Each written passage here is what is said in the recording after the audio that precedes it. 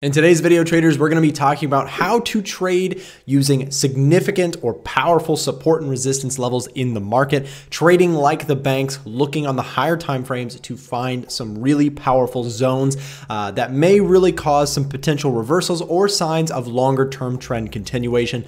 All of that and more in today's video. Let's dive into it right now. So how's it going, traders? Welcome back to the channel. My name is Nick, also known as Trader Nick. Here on YouTube, I share all sorts of Forex content, analysis, tips, tricks, my own trading, as well as all sorts of other stuff about Forex trading. If you will, if you're new to the channel, make sure you subscribe to the channel down below, support what we do around here. This is free content, hopefully to help traders along in their journey. Identifying support and resistance zones. Now, this is a concept that a lot of people want to know a little bit more about, and there's a good reason for it. There are some ways, at least in my own trading, I really like to use support and resistance to trade supply and demand, right? A lot of times you'll see some people say that there's no such thing as support or resistance or supply and demand in the markets, right? Saying that there's no way it works and that it doesn't, it's not effective. What I would say though is that when you're talking about a market, when you're talking about a market of any sort, whether it's a market in person, like you go to the mall or you go to the farmer's market or whatever, anything, right? There is supply and demand whenever you're talking about something that has a price tag on it, right? When we're talking about the Euro USD, there is indeed a price to pay if you want to go long or short on this this pair, right? If you're trading a stock, if you're trading Apple stock, well, there is supply and there is demand for that particular instrument. Now, when we're talking about Euro USD and we're looking to spot levels or zones of that significant support or resistance or supply and demand, we're trying to gauge significant levels where price may show some sign of reversal primarily, right? Another way of using support and resistance is trend continuation, which we will get into in a second. But the first thing we need to do is we need to talk about how can we spot major levels of support and resistance in the market? How can we spot major structure points that institutions and the money that's actually driving the Forex market, how can we spot that? Well, to me, one of the best ways to do that is, first of all, get away from the short-term time frames, right? Because the 1 hour chart and the 15-minute chart and the 30-minute chart are great if you like to trade short-term. But if we're looking to trade like an institution, if we're looking to trade big levels of support and resistance in the market, we need to go to those higher time frames. And let me tell you why. Big banks and institutions have a lot of money to move around. And if they try and trade on the short-term time frames, I'm talking the 15-minute chart, 30-minute chart, and 1 hour chart, there's not enough liquidity there for them to really fill their positions longer term, right? So if they have a ton of money and they pump the money into a long position, right? Well, what's going to happen? The market is going to shoot to the upside, right? And so if they're trading the short term and they put a bunch of money into a long position, well, suddenly the market rises really quickly and they don't get a good entry price. Why? Well, because they're pushing the market up. So they're trying to buy their own, they're fighting their own way to buy into this market, which gives them a worse entry price. As opposed to if they buy in bits and pieces on the daily chart, and the 4 hour chart and the weekly chart, longer term, they can get better entries that will fit their criteria. So they're going to be trading these higher time frames, which makes sense because, again, they have so much money to move in and out of the market. We're talking about millions and even billions of dollars pushing around in the currency market by these big banks, institutions, hedge funds, all that sort of stuff. So how can we actually spot these zones? Again, the first thing we need to do is back out to something like the daily chart. The daily chart is one of my favorite charts. Actually, it is my favorite chart for looking at the markets in terms of technical analysis. The daily chart gives you a lot of clean pictures. Look at how clean the price action here on Euro to USD has been recently. We came up to this level, which is going to be our first zone that I'm going to point out, which is going to be a nice little clean double top. Look how clean this price action was. We saw a clean market move to the upside. We found resistance or supply, and we saw the market push back down, right? It doesn't get any simpler than that. We saw a very strong rejection there. Price came back up into that area. We saw a secondary supply zone, and we saw this market rally further to the downside.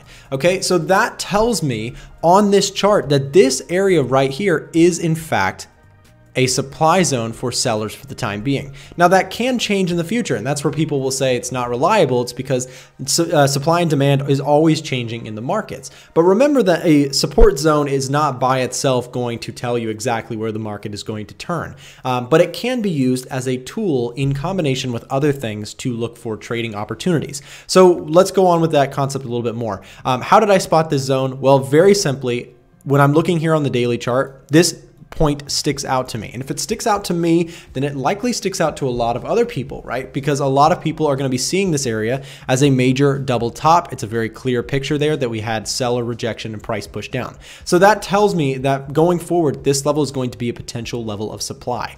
Well, let's also take a look at the recent low here. And let me show you guys this. So we have to take into consideration the long-term trend when talking about major market movement, right? Because when we're talking about those big market players, banks, institutions, pension funds, hedge funds, all of that, right? They are looking to a lot of times ride long-term strong trends. And so we've had this downward market here on the Euro USD. However, let's take a look at this recent low that we've taken a look at on Euro USD. This is something that I've been mentioning on our live streams that we do here on the channel. We've been talking about the fact that Euro USD has been holding this recent low very well. In fact, take a look at the demand zone down here that we have in green. Demand in the green here. You can see that price came down to this area once, twice, 3 times, and when it held that third time, not only did it hold or bounce back up, we saw a clear push to the upside, and demand was in play in this particular market. So where do we go from here? Now that we have those major 2 zones, to me, there is other things that you can take into consideration. For example, the long-term trend. If we pop on our 200-day SMA, this is an indicator that I will use personally to take a look at longer-term trend direction, right? And you can see that we are still in a seller's market. We are trading underneath that 200-day SMA. Price on Euro USD has been bearish for over a year now. We've seen some very bearish price action on Euro USD. So taking into account those reasons, right, this gives me a very kind of bearish sentiment if price can come up into an area like this, right? And the reasoning behind that is, again, you have something like the 200-day, right? We're combining multiple factors here. And we also have this supply zone. Now, could I be wrong about this? Absolutely. Right? There's no such thing, no matter how good you are or you think you are at technical analysis, the market sometimes is not going to respect those things. This may be because we have a fundamental change or shift in the market, right? This may be, for example, let's say the US dollar goes down quite a bit. Well, that would cause Euro USD to move up, right? Because Euro would be going up, the dollar would be going down. You know, something like that can really throw this off. But for the most part, what we're trying to do here is simply using technical analysis, looking left on the chart, identifying major structure zones. And again, looking at those higher time frames, the daily chart here in this scenario gave us some pretty clean demand zone down here, right?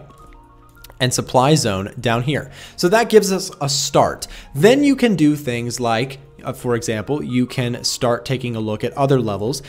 This one in particular looks really good. The current one that we are testing right now, this to me is a very clear level or a strong, powerful level right here, right? And I'll show you why.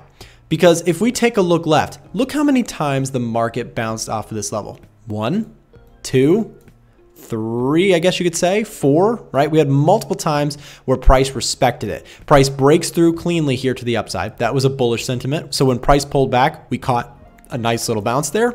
But then when we formed the double top here, we had rejection underneath that 200-day, remember, and price broke down. And now we are currently retesting it. So my sentiment here would be that this is a significant longer term level, and then we could see the continuation of this downtrend pattern under that 200-day, powerful resistance points, and coming into a level of supply. Okay, so this is kind of using the daily chart to identify major zones of interest in the market. We know that there's big money going into this market in order to turn this market like this, right? Think about the amount of buying that we're having to see to stop Euro USD from going down, and how much selling we had to see in order to push it from these highs, right? A lot of money poured into this market to sell this thing down. And so that tells us that someone, whoever it is, right, had a sell bias or a sell interest at Euro USD at these prices. This is understanding the concepts of supply and demand in markets. And to me, using that daily chart gives me a very clean picture of potential levels of interest to look going forward.